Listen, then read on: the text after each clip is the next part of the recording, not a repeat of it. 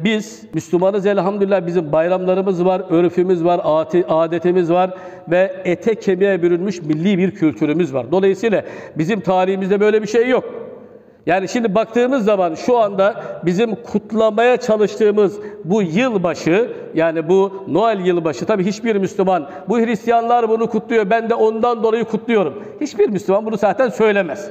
Yani Allah gösterme, öyle söylese din dışına çıkmış olur. Ama biz biliyoruz ki bizim milletimiz Müslümandır elhamdülillah. Bunu kutluyor da bir eğlence olarak yapıyor. Ancak bunun da İslam doğru olmadığını, iyi olmadığını, İslam dışı olduğunu beyan ediyor.